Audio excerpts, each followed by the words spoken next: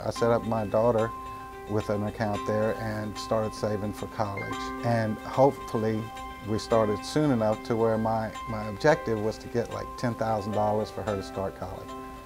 Well, this year she graduated high school, and as she graduated, I was putting in the last payment for her to get $10,000. And I noticed online that Pelican offered a scholarship for high school seniors. So I encouraged her to apply, and what do you know, she got chosen. She got the scholarship for the Zachary branch. Whenever you're going to college, every little bit helps. So it was great. She was excited.